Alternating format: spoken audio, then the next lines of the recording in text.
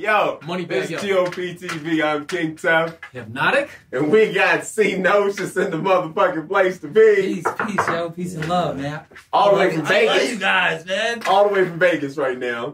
Back. Came through back to Colorado. Yeah. Now, crazy shit is, a lot of people don't know, I knew you. Oh, you got another stack for these niggas. We going 2 stacks.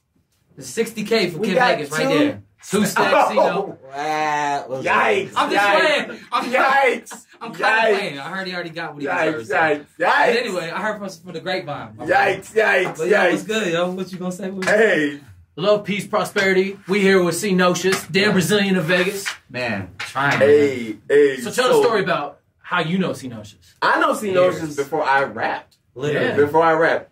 Because you went to Sierra, right? Yeah. So I know him way before I rapped. I remember when I first, before I rapped, I used to go to his shows, Black P shows, and Yes Sir. You remember Yes Sir? Yes, sir was dope. Though. Yeah. So we used to go to their shows all the time back in the day. He used to take all the girls that I ever tried to talk to. I didn't like this guy. Oh wait, are we talking here? I think a lot of people didn't know that. Like a lot. Remember that Studio Off Plat? Like I recorded some of your first. Yeah. I don't know if they were your first, but like there was some of my earlier songs. Yeah. The first time you ever came to my house, you had a song with Cnoteshce. He was doing Yeah, auto-tune. First time he ever came to my house, we recorded an album. Yeah. It was dope. It was dope then. I mean, all our shit was horrible back then. I mean, but it was dope. You was always dope. I was horrible. Because I remember, I remember back in the day, you had a beef with Jibs at one point. Oh yeah, that was because of Axis, man. I didn't have no real beef with him, but Axis made a song, and I guess he said Jib stole it, so and I was on the song, so I had to side with my homie. You know what I mean? Like, so we went at Jibs. So I gotta credit him with a couple things because a lot of people don't know now, or even for like the last 10 years, they don't really know the impact he had on Colorado music in general, right? Yeah, because I always say like you one of the first dudes I knew that had a studio. That you was running everything out of, that you were camera shooting, and you had the camera inspired us to get a camera. Yeah. You inspired then on top of that, you're like one of the first. You're one of the first rappers to have like a whole label of niggas. Yeah, that was with your whole squad. They didn't even want us to have that. They was honest. And you was on the radio first. Yeah, it had a radio show. And it had a radio show before everybody. And so in other words, I'm old. Still look good. It's the coconut, you know what I mean? But yeah, I mean, yeah, bro. Like, I love Colorado. Like, no matter where I go, I'm screaming Colorado. Like, I show love to other places, but I'm always like, bro, Colorado artists are dope. Coloro's dope. Colorado. They don't be listening. Some of them listen. They starting to listen more now because now they can see because of online. Before they couldn't see, you know. But now they can actually look, and then they see cats like y'all and how y'all be packing it out, making an impact. The music, they're just mind blown. Like the world, can I cuss on here? Yeah. Oh, the world fuck with Colorado. Like y'all got fans all over the world, bro. I be seeing them. So do I. But y'all got it's beautiful. Like to see the growth. You know what I mean? It's just dope. I just had to pay respects because I appreciate a lot of our grind. Some of it came from like you inspired. So it's just dope. You know what I mean? Yeah. We say it live because a lot of people don't know. I appreciate that. When I first met you, you was already doing your thing though. Remember you took me to the studio downstairs. We was supposed to do a song, but I was. Oh, you came to my house, huh? Yeah. But you was killing it. I was like, yo, this dude is. Like, just your grind, I had never seen, like, we had a grind, but, man, like, when it came to the shows and how you was building that, they can't take that away from you, bro. That's, like, legendary, you know what I'm saying? Y'all are legends, bro. This is the legacy, bro, and that's why it's dope you here right now, man, because you actually got shot, and a lot of people don't know that's the next scenario, too. What happened there? I mean, as much as you want to talk about. Because the crazy thing is it lined up with the Jib situation, and I remember MySpace, so it was like, MySpace was doing numbers reckless because you had the diss out. Then that happened. And so everybody was like in this like weird situation. Honestly, it was like around the 50. It was like around the 50 era. Like it was after the 50 era. You know what I'm saying? So it was like, you know what I'm saying? He got shot and then how Kanye had the mouthwash. I had the same thing. Like, I died. I got shot in the head and the neck. 40 cal in the 9. I literally died in the hospital. They brought me back. They said I'll be paralyzed the rest of my life. You know what I'm saying? I just had my son. Like, just thought it was all over, bro. Like, vegetable. And then somehow I'm not paralyzed anymore. I just kept like doing the shock 10 therapy. times harder, bro. Yeah, shock therapy and just a lot of prayer. And niggas, that impacted my family in the city of Springs too. But we here like it was really just some niggas that it was crazy because it was some Bloods and some Crips, but they was military cats, so they wasn't from that area. So, you know, a lot of times in rap music, the gang culture is kind of intertwined. Even though I wasn't in the gang, I was more of a backpack rapper, but I talked a lot of shit. But pretty much it was just over saying, like, some females that was just saying, like, oh, check out this dude, he's dope. And they kept talking about me to these niggas, and these niggas was some real, like, goons. And they was like, man, fuck that nigga, we'll show you he ain't shit. And then they came and found me and shot me, and I was just like, okay, well, damn, I guess I'm not shit. I don't know. I don't know what I did to deserve it. But, I mean, there's a lot more to the story. Like, you know, we had some exchange of words on the phone, talking shit. They tried to punk me. I wasn't backing down. Same old shit. They was like, we got guns. I was like, we got guns, too. But the moral of the story, doesn't matter what happens to you, you can always come back tenfold. Yeah. Your rap skill is higher. Like all that. One of the only real freestylers that I know that actually can freestyle. No, I'm just kidding. Out the gate, anywhere, jumped in the studio and just freestyled the whole song, and I was like, God damn. Yeah, it was whack, but I tried. You know what I mean? But I mean, I don't know, bro. I really love hip hop. It's really a part of my soul. Like, I don't care. Like, I get money in so many ways, so I don't really care about the money as far as the music. But we get, you know, some money. We ain't get as much music money as y'all, but you know, I'm. My little thing. I have to make it up somehow because you clearly go ahead. It had me when he was posting his $20,000 checks. I wanted to post ours, but I was like, nah, because people gonna be like, hit me up. I can't post my shit. This is his life. I be looking at it like I want to post too. I was gonna text it to. One time I sent you a picture of me with money on my head, but I ain't put that shit online. I was like, I'm just gonna send it quietly. I was like, you know me, I love to see people win, so I was like, yes, brother, get money. Like, but it's crazy because like what y'all do, y'all be in the community so much out here that you don't really want people to know y'all got money like that. Because even with all the positive energy you send, there's always gonna be somebody out there that maybe they just hurting. They just, you know, they're like, okay, I'm gonna come up today if I see Tef out here going to the gas station. you might only have your debit card on you. You just trying to get a Kit Kat. And all of a sudden, very true. Yeah. So you know, I mean, we saw how they did Nip, R.I.P., one of the greatest, the legends. The same type of thing. He stood in the hood and he had money, and it just don't always play out like how it should. You know, I feel like people should look up to people like y'all instead of and us instead of trying to. One of the stories I will tell, like, even though this is so long ago. Okay, this is so long ago. He braced himself. I know. He talked about the studio screen shit. These questions. I remember when I got into the game. Because see, the crazy thing was I wasn't a rapper. Like, I wasn't a rapper my whole life. I only started rapping because my brother passed away. Yeah. And then he knew how to rap, so everyone would be like, "Hey, you should rap like your brother rap, whatever." Boom, boom, boom. Took his dream. And I remember when the first time we decided to do a song together. I don't know if you remember this. So I come to your studio. And I used to envision what rap was because I hear about Tupac, all that shit like that. Yeah. And so when I got there, I was like, this shit really is what it is.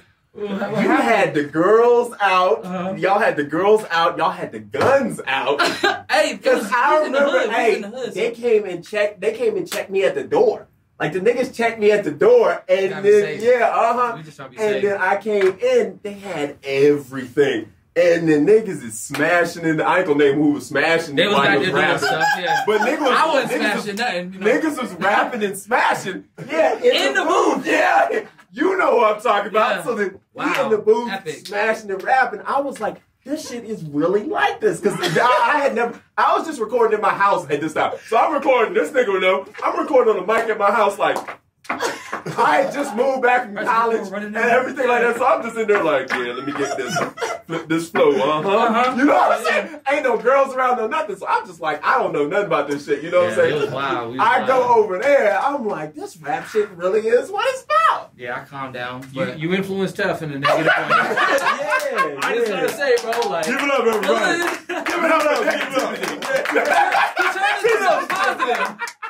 He transformed the energy. It was just the group of people I was with, man. They was just wild. Them cats was wild. So they, you know, I was just trying to keep. I was just around them, and they was wild. So it made me kind of wild. But that wild influence. There's a nigga over there like, go open the door. Other than like a boss, but yeah, that was dope, man. I remember I shot that video of you downtown Springs and Westside. Westside Springs. Worse. And also video Colorado was a whole movement. Remember that one? Man. I'm so Colorado. I missed that song. I can't even find that. I can't find it. I can't find it either. I can't even find the video. I think it is. People hit me up and asked about it. On somebody must upload it. We can find it. We got it fun because I haven't found it since. We made shirts of it and everything. You know what's crazy? Speaking of YouTube, I got my whole YouTube. I had it for like 10 years. It got deleted out the blue for no reason. You be posting some crazy wild shit, bro. But yeah, I posted on like Facebook and stuff, but on my YouTube, it was like just normal stuff. I mean, the shooting. You had tons of stuff. I had like 1 million views. Obviously, it's not a lot to everybody, but when you an underground artist with nothing, 1 million views overall is great. I had like 4,000 subscribers, and then I barely had just got back on it the last year, like trying to like actually, okay, we can get YouTube money. Deleted. I wonder why, bro. YouTube. They never sent no reason why either. They just, rules, bro. Yeah, they just ain't playing, boy. They'll take, and that sucks because if that's your livelihood, and you post something wrong and they just take it from you, ugh. So I know YouTubers are making like millions, 10 grand a month, 20 grand a month, and went down to like $1 grand a month. Like it's just like, and not even that. So it's like it's crazy. Yeah, you gotta be careful. So tell the world what's next with Cnoteshce. Man, just more positive energy. I'm gonna. I've been working on like mad projects. Like I got all kind of projects, like with my travel gang team. So my boy Mr. Malcolm got some music coming out. My lady Devin got some music coming out. I got like I put a solo out finally after my whole life, second life. Put a solo out, and then we got like just in the last 6 months we dropped 3 travel gang albums and a solo, and then I'm dropping another EP. So this next time I'm about to do like Russ. I'm just gonna do singles every week. Yeah, because I just recorded I got like literally 100 new songs That's recorded, dope. not counting the old stuff, just new songs mixed and mastered finally, like y'all quality. Stepped it up so I can sound good like Tef when I'm singing to these thoughts, and just put out more music, keep pushing, build these businesses, and try to teach other people how to how to reinvest their money and how to grow as a human being, and just try to stay balanced through the hate and the anxiety and depression. For sure. Like so. I see it because it's like you get a mix of entertainment on your page, a mix of like well thought out, you helping, empowering, impacting people, giving back. It's dope. Stunting at the same time, and when I just want to say, man, because I don't be stunting just to be like fuck everybody. It's really just directed towards certain people who hated on me my whole life. Like that kind of thing. It feels good to do that. I mean, I don't know if everybody does it, but I do. I like to pull up in a Rari and be like So to the haters, but it's also mostly motivation to those who have nothing. Cause like I could vouch, like all of us came from pretty much nothing. Like none of our families were balling families, rich families, and look what we're doing, you know what I'm saying? Like look at this. Like look what they be doing. So it's like it's to let you know like you could really have nothing and just stick to it, make a plan, save, stay focused, work at it, practice, and you can make anything happen, bro. I really believe that. Like I came back from death. Like if I can come back from death and being paralyzed, when they said you will not walk again, and I don't even look like I got shot, people be thinking I'm lying, then you could do anything. And that's on like, just don't give up, like for real. That's for real. Yeah, even if you're Kid Vegas and you're getting beat up, don't give up, bro. Just come back strong. This nigga. And your baby moms. Just come back. We try to be positive about That's positive. That's love. It's all. Trust me, there's a lot of love going on in there. Shots. What's the Shots. Bang bang. Because you owe that money. Tell them where to find you. And tell them how to spell Cnoteshce, because for years I couldn't spell it. No, it's not. I still can't spell that shit. Still to this day, I People can't think spell it's sea lotion, Cnoteshce. It's just Cnoteshce, but you can look up itstravelgang.com. Type in Travel Gang with a space in the middle, and you'll find, we on all the major music outlets, all that good stuff. Crazy. I only thought you was popping on Facebook. I look at Instagram. You got like almost 100,000 followers. So I'm like, damn, I ain't over there. Yeah. Popping over. I'm sad about YouTube, but I'm starting again. But you get it, bro. Y'all on TikTok? I tried, and I just can't keep up. I know it's hard, but bro, that is the wave. We'll talk about it after. That is the wave. It's so like, especially if you want the paid promotions right now, the algorithms is open. It's not like how Instagram, they kind of sealed it off. Facebook, it's a wild west on there. So for the artists, like, it's an open thing. Like, especially with how dope y'all content and footage is and music. Yeah, we need to get on that. So That and Triller, I heard. Yeah. Triller's, you pop with that? That's like a hip-hop version of start TikTok. messing with it. But especially if you get, like, some of those people on there to start make a little viral dance to your stuff, and everybody will start doing it. That's why Old Town Road popped. But then you see, like, the Roxanne, all those songs, they coming through TikTok. Yeah. So they popping on there. They getting the dances popping, and then they boom to the whatever, I guess the radio or mainstream. So, I mean, it's a look, because y'all got bangers, y'all got hits. That y'all need to put me on one. Put a poor man on a hit for... I had you on, actually, we never released it. I had you on First Shot of Fox. Was that First Shot of Fox? Yeah, we did the freestyle. That day, he came out, we shot a ton of stuff, and I lost all the footage. Lost it. Pulled up in the Porsche and everything. He probably thought I was fucking with him, like, he hits me up, like, yo, bro, you just... Nah, I know you would do that. Nah. Cancel culture? Nah, I know you would just be doing stuff, so, it happens. I've done it many a times. Like, lost 2 interviews, you and Nam. Yeah, so we back now. Shout out to Nam. Shout out Nam, yeah. All right, Cnoteshce TV. Cnoteshce in the place to be. Colorado You love. know what it is. Hey, we in here. So, yeah.